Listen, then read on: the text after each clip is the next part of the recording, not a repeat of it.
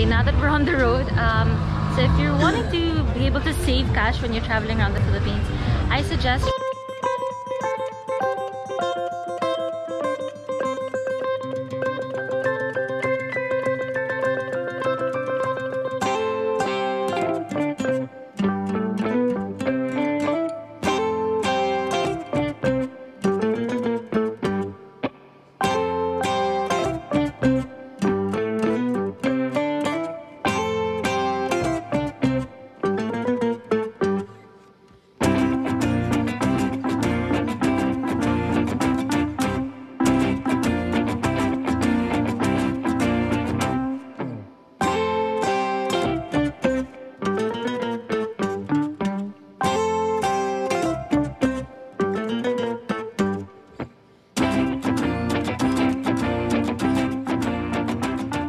from your foreign bank, transfer it using this app called Wise Transfer, and I think the charges for that is, well, in total, if you're transferring 10,000 pesos, so Wise, so your bank to Wise to GCash, it's only about $1 cost, so that's 50 pesos. It costs only about $1. Whereas if you were to withdraw cash from the ATMs here, the Philippine ATMs, you'll be charged about 300 pesos or I think even 500 pesos.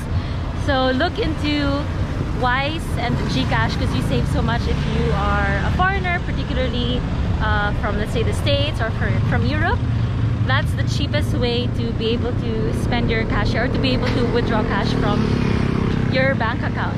So your bank account, Wise, GCash, and then the establishment wherever you want to spend. But yeah, Jollibee's right next to me. There's Mickey D's. I'm not promoting it at all. And BPI is one of our ATMs where you can withdraw cash. But yeah, again, if you can go contactless, you'll be able to save so much cash instead of having to withdraw. Pretty bustling right now. There's so many trikes on my left side, and as I've mentioned, for some reason they always charge $100 to go anywhere. But straight ahead, look at all the people here. I don't really know what's going on. It's called the Original Paengs.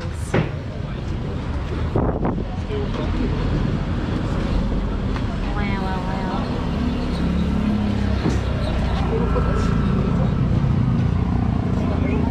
Oh my gosh, it's a lot of meat.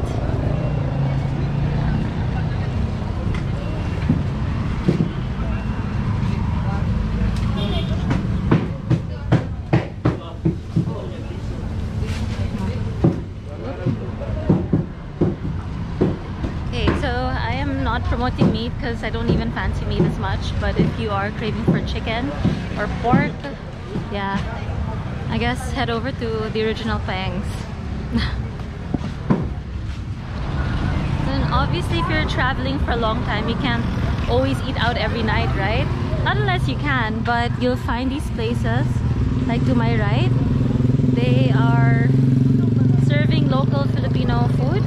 It's called Ihaw, where they basically grill stuff on sticks. So they're grilling pork or hot dog or isaw or even betamax. So a lot of Filipino dishes that you can get in the Ihaw. So it just depends where you're getting it in. Siargao is so expensive. I think it's around 50 pesos per stick.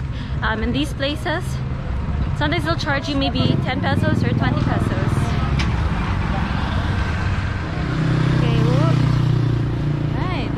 When you're crossing the roads in the Philippines, outside BGC and possibly Makati, you are not the priority. The cars are the priority. So you always have to, make sure to look left and right because it's just a different way of how pedestrians work here.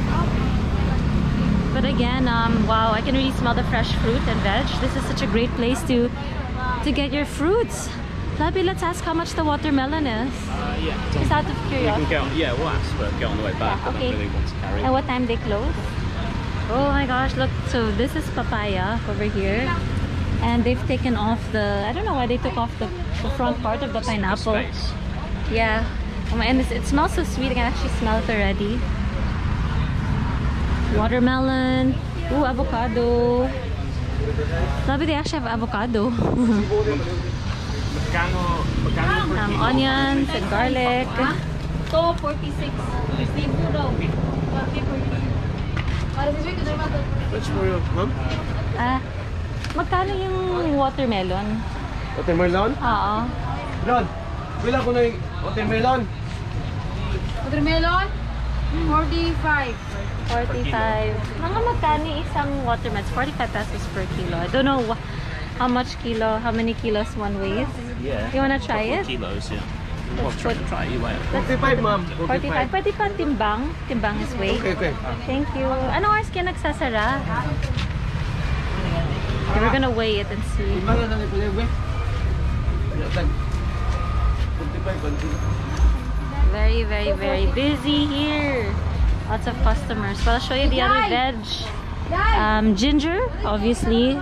Kamatis or tomatoes. Calamansi, which is Philippine lemon. It's so sour. I love these. If you like tequila shots, go get some calamansi. Cucumber, I think that's gabi, sayote, eggplant or aubergine. I think that's pechay. So yeah, lots and lots of delicious vegetables here. Oh, check it out. So I discovered another place. It looks so busy. Let's check this out. It looks so busy. Look at all the people here. Lots of travelers as well. And yeah, so this is where they go grilling or ihaw. I don't even know if I can get inside, but I'll just have a quick look. If we do the one in Copenhagen. Sorry, excuse me. Maybe.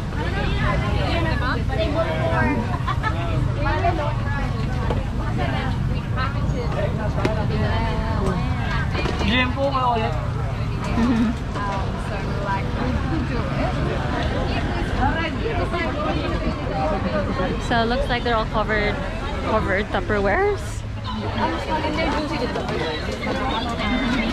Interesting stuff. They have like codfish.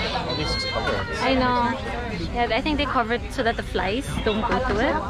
And yeah, I think they even have squid. Let's have a look.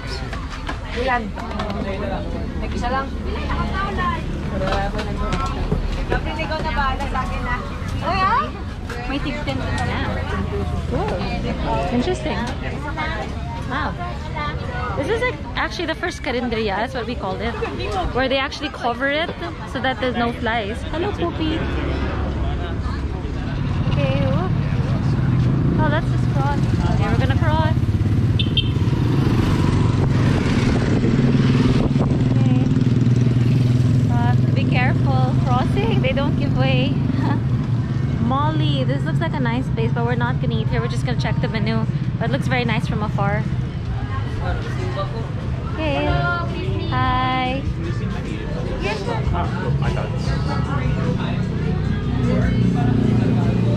So it's kind of swanky. Their menus are on iPads. Oh wow, that's Steak. ham leg. Oh, ham leg. Quesadilla? Yeah, some like snacky type stuff. Oh, like pika stuff.